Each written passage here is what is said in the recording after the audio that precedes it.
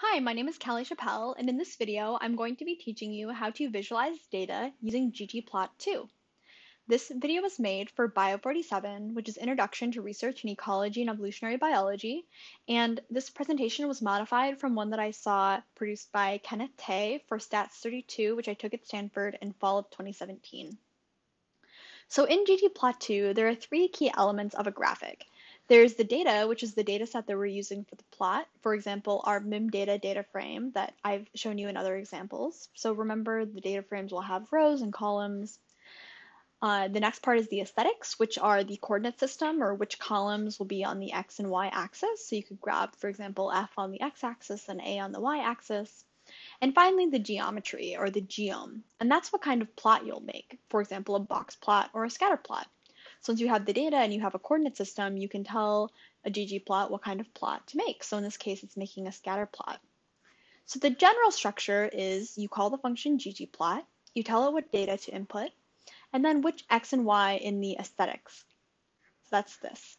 Then you can add these layers with a bunch of different additional things. For example, plus geom point that says make a scatter plot, with the aesthetic for the scatter plot being coloring the points by the column cylinder, the values that are in the column cylinder.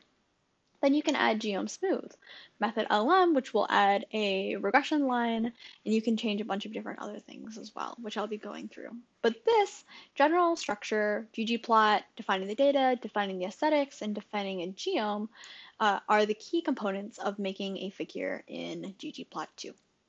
Now you can find a really nice ggplot2 cheat sheet shown here. And what I really like about this is it goes through the key grammar of graphics, which is what we call the combination, the components, the data set, the geom, and the coordinate system or the aesthetic. But it also shows what kind of plots you can use depending on what kind of variables you have, such as two continuous variables, a continuous and discrete variable, two discrete variables, visualizing air, and a variety of other things. So you can go to this link and that will take you to the ggplot cheat sheet. So I'm going to go back to the R Markdown file that we've been going through a lot. And in the data visualization section is the region of the Markdown file that I'm going to show you how to make a couple different plots. So I was just recapitulating the different parts of a grammar of the graphic, the elements of a graphic. And I'm going to do two different worked examples here, a box plot and a scatter plot.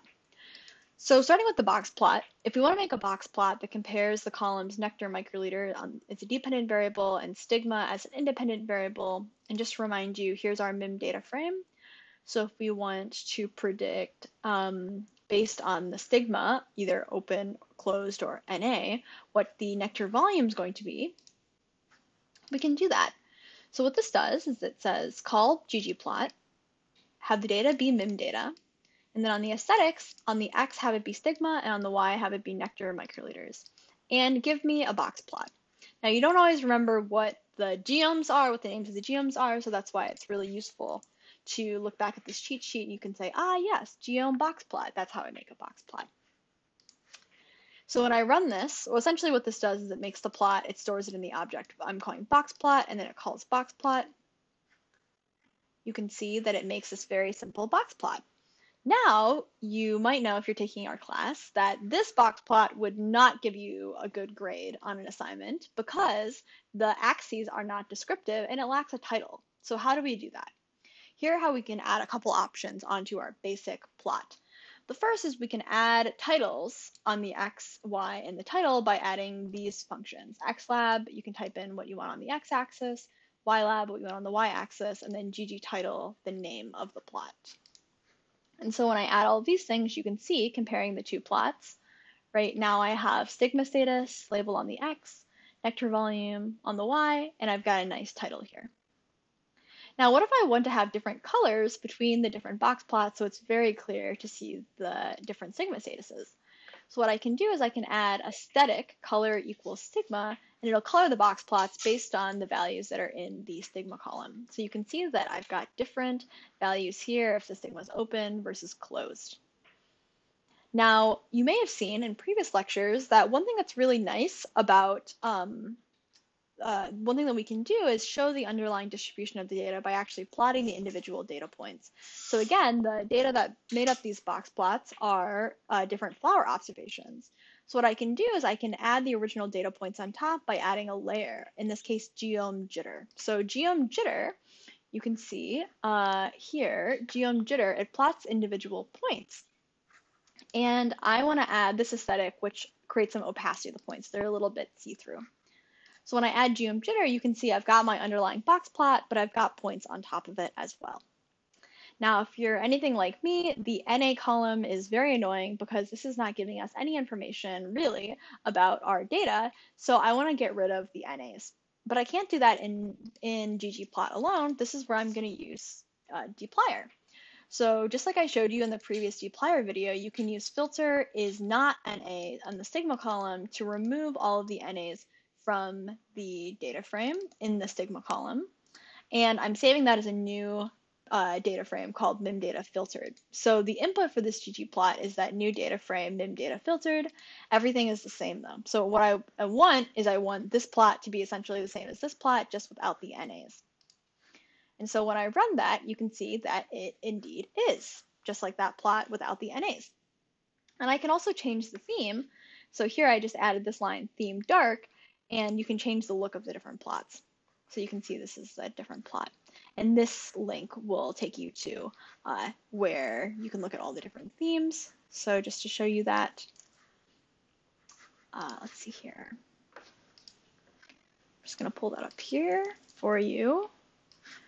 So you can see here are the different themes. So you can have different theme plots based on kind of what aesthetic you like, and you can also download other themes in different packages in R as well.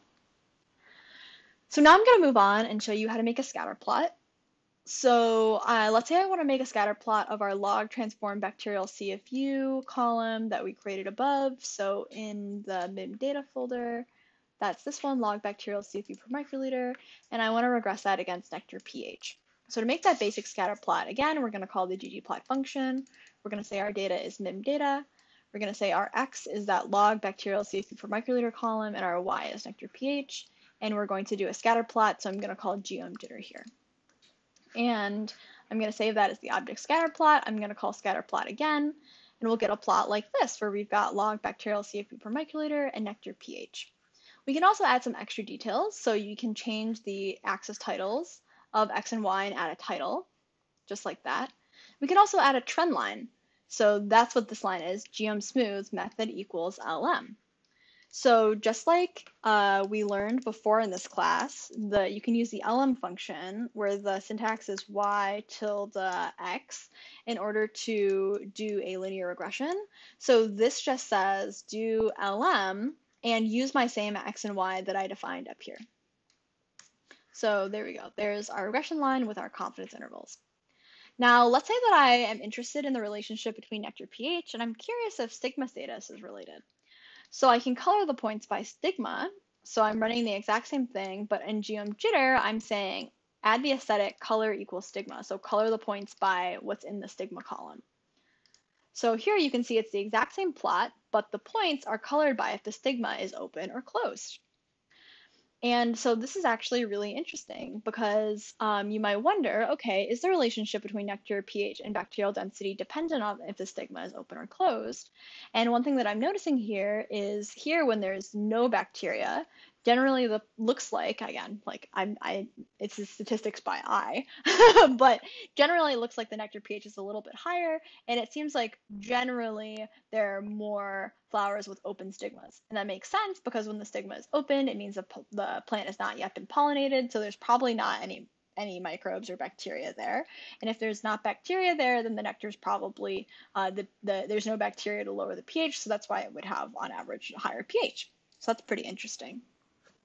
So if I wanted to know if the trend, though, overall was different between the open and closed stigmas, you can also plot that. So instead of having color in geom jitter, like we did here, aesthetic color stigma geom jitter, you can have it be overall for everything. So this aesthetic would apply to both geom jitter as well as the trend line. So what this is going to do is create a plot that has two separate trend lines, one for each stigma open, one for stigma closed. And so looking at this, you might say, okay, it looks like there might be a slight difference in slope, but they're pretty much overlapping. So I'm not sure. I mean, you'd have to do the exact statistics, but this might highlight the fact that there's no big difference in relationship between bacterial density and nectar pH, whether the stigma is open or closed. But let's say that there was a big difference in slope, but I really wanted to highlight that. This might not be the easiest way to do that because they're kind of all overlapping. So let's say that I wanted to make two separate plots, one that just shows the points with the open stigma and one that just shows the points with the closed stigma.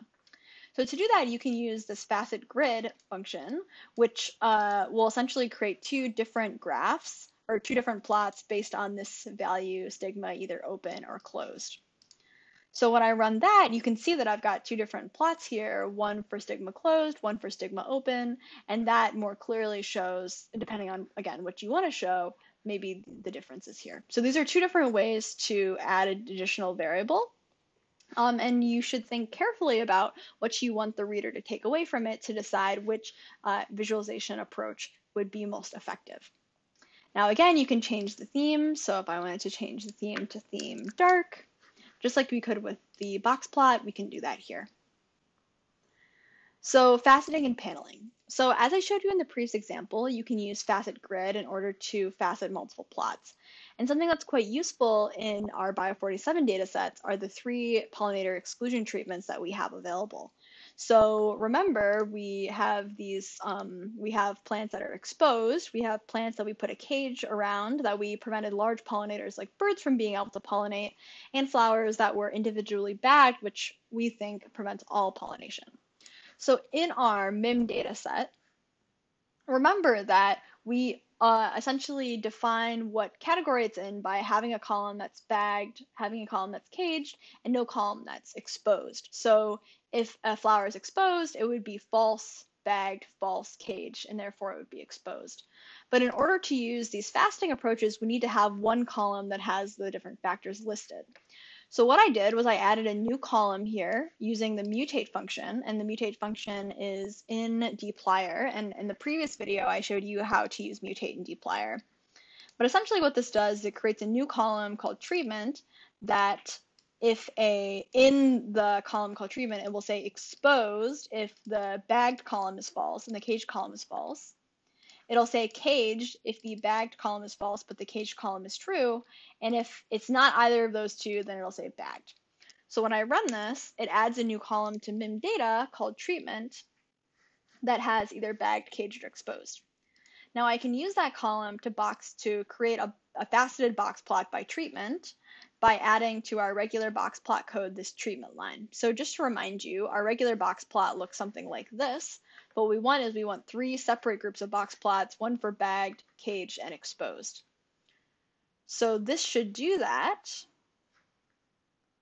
And you can see, again, we've got our 3 different box plots, bagged, caged, exposed.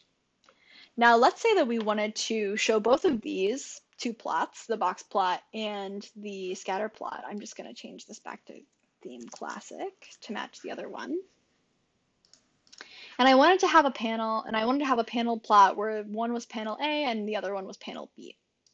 We can do that by using the cowplot package. So at the beginning of this R Markdown file, I had install cowplot. And the function in the cowplot package I want to use is plot grid. So what plot grid will do is you'll put the name of the 2 plots. So I'll put scatterplot, boxplot, and then you can say what labels you want. So I'm going to label the first one A and the second one B. And what it will do is create a plot that has both of them side by side. So what if I want to actually take one of these plots and put it into a document? What I can do is I can take the name of the plot and type it into the terminal. And what it will do is it'll pull it up in plots. You can go to export, either save as PDF, save as image, but my favorite is copy to clipboard. So you can use this nice function to kind of resize the plot how you like it with text that seems like the right size. This looks pretty good. I can write copy plot, and then if I have, I don't know what I can show you. So if I have Microsoft Word up here, I'm just going to pull up Word. And I have my manuscript. Let's see here. Let me go to my desktop here. got Microsoft Word, I can just paste in that plot, and there it is. So hopefully this video was useful in learning how to make ggplots, and there's many, many more things you can do in ggplot, which you can check out in this cheat sheet or just doing some Googling online, but hopefully this gives you the basics of everything that you need to know to make some pretty nice looking plots for your class project.